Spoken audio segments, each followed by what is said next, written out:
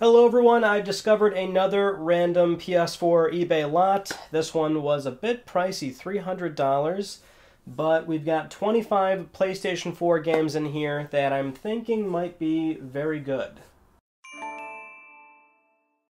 So as always, we will read over the description first, which it's a little bit unfortunate, kind of a weird circumstance. It says, I'm running out of time to repay some loans, and I've decided as of February 9th to start selling off most of my games that aren't extremely valuable, so $20+. But towards the bottom it says high quality games, many $15 to $20 a piece. No sports games are included. Nearly all are either AAA or quality indie games that go for more than the average cost of what we just picked these up for. Most are complete in box, some might have generic cases, some are factory sealed. There was 6 total, so he was selling them 5 apiece, and given the situation I thought, alright, I'll buy all of them. Initially I was like, I don't want to spend $300, but then I was like, well, at least that'll help, right? So I think we could actually see something very interesting in this lot compared to the other random lots, which almost always have, again, games that typically are being sold at a wholesale value, not very desirable titles. But this is still always a great way to get good box art, cases, things like that. Let me rotate it that way. And let's see what we got here. Yeah, I'm already seeing, I think, 2 or 3, a few games that I have that I don't have actually. So, starting off, Dragon Age Inquisition. I don't have this. This is definitely somebody that regularly was shopping at GameStop due to all the stickers, which, yeah, they're a pain, but they're not too bad to take off. And they also put them on the back. At least they don't put them on the art anymore. And I think nowadays, actually, their stickers are quite easy to peel off, which, I don't know, let me try it right now. Mind you, normally I would take the box art out first before I peel that off, but yeah, they come off very clean nowadays. I haven't shopped at GameStop in a very long time or bought used games from GameStop in a very long time, but their stickers used to be bad. The ones that you find on, 7th generation games and below. So we've got Dragon Age Inquisition, Destiny 2, which I don't actually have because I fell out of, online stuff, and well, I played the first Destiny until I hit the soft level cap of 20, and then it goes like light level 21 and so on and so forth, but I never played Destiny 2. Darksiders 2, oh, and also Destiny 2 is like free to play now, so I didn't need the physical copy, but I like that. Darksiders 2 Definitive Edition, because they think they're clever.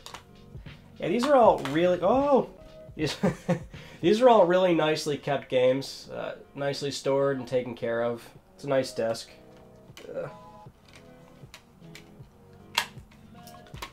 Battlefield 5, I believe I have a good example copy of this, but this one actually looks a little cleaner than the one I have. Yeah, oh, Walking Dead Season 2. Did I play Season 2? I don't think I did. If you recall, I played Season 1 for the 30 Platinums in 30 Days video, where I played all 3 versions of that game at the same time, PS3, Vita, and PS4, which was way harder than I thought that was going to be. Like, you'd think, oh, it's manageable because it's The Walking Dead, so any other game it'd be like impossible, but it didn't go nearly as fast as I thought it would. So here's our sealed copy of The Division 2, or at least one sealed copy, and this is lovely. Online game, but not something that bothers me given the circumstance of how I just acquired this copy. And Overwatch. I don't think I actually have Overwatch. In fact, for a lot of these online games, like For Honor, I don't have that either. Go figure, a lot of my collection is largely offline single-player stuff, or things that can be played offline. But For Honor we've got, and that's also... This game was a lot more popular than I thought it would be. Initially when this came out, I was like, I don't think that's going to last that long. Another Destiny over here. Destiny, The Collection, so we got Expansion 1, 2, The Taken King. Is this all printed on disc? So that way, is that like no external downloads or anything like that? PS Plus code. Oh, I think all the codes come packaged in. Which the one paper just dropped now, but... A sealed copy of Anthem. So, I mean, I have Anthem, and last time I value checked these, they're going for nothing, of course. In fact, we now know that Anthem Next was canceled, so that's not going to be a thing. But we've got a very nice, pristine, brand new copy of the game that's sealed. Let's Sing Country. So this is all, you know, this is funny too, because when we do the random lots, we get a lot of this stuff for PlayStation 2, and also, not so much the original Xbox, but we get a lot of this stuff if we've got Wii games in a random lot. And, well, we don't get any of this for PS4, but now we're starting to get it, obviously. But I don't think we're going to really be doing these videos for much longer, because it's getting kind of played out. Resident Evil 2 Revelations, this is one of our blank cases, but actually still really nice. It's just missing the box art. I believe this is, in fact, a genuine PS4 case. Oh, but it's got a little minor ding right there, if you can see. There it is. Ooh, Neo. I've been meaning to play this, and I don't... Ooh. Fingerprints. Who cares, though? Looks good. Looks pretty. I'm excited for that. And Need for Speed Payback, actually. That's also a game that I've been meaning to try. But I really want to play Need for Speed... what's it called? Heat. But that game, for the longest time, was still $60, and I was unwilling to pay for it, and now it's finally a little bit cheaper. We've gotten Fallout 4 before. Pretty good copy. So I think I've got one or two of those now at this point. Terraria, although this one's a little beaten up. Got a weird extra disgusting sticker on it.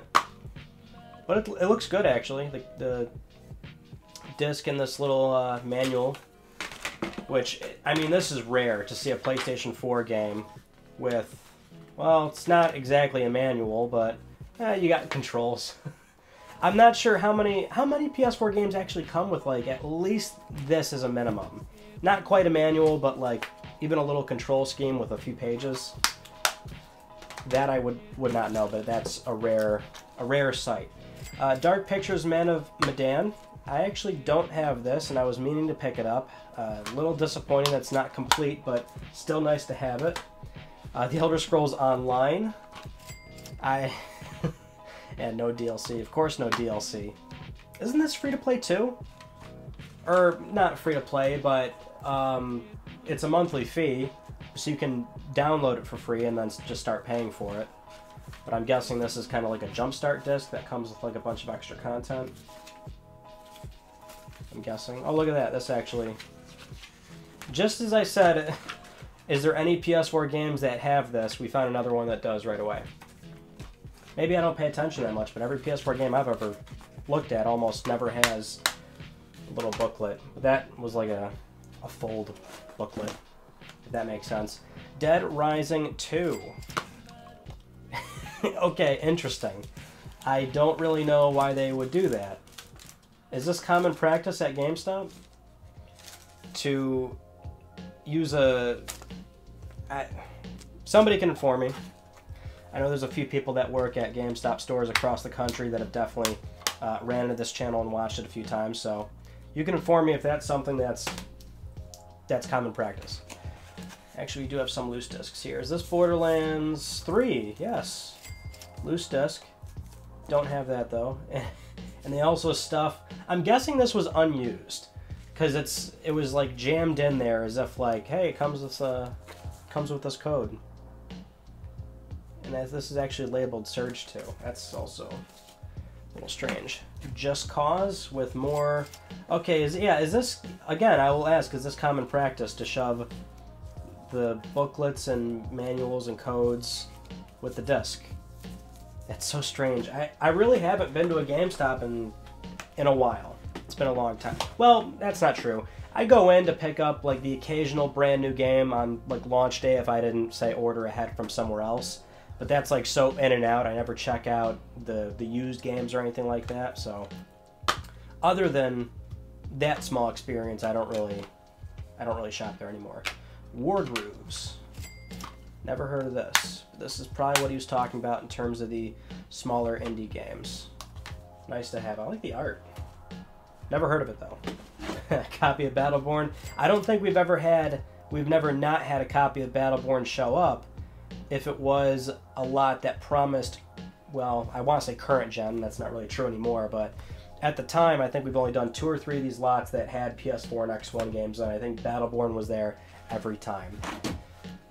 Wolfenstein 2, New Colossus. I believe there was a few games I bought not too long ago, kind of like just all add to cart, add to cart, add to cart, because they were so cheap. I think this was one of them. I'll have to double check that. Disney Infinity. Why is this so heavy? Oh my Lord. Oh, that's why. Okay, it has to be something that they do often, which is so strange. Why don't they?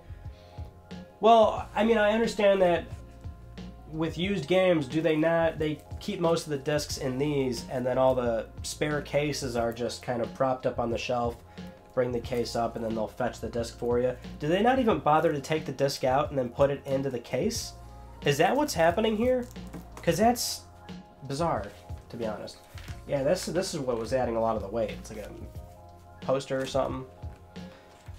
Alright, here is a legit manual. And I mean a full-on manual.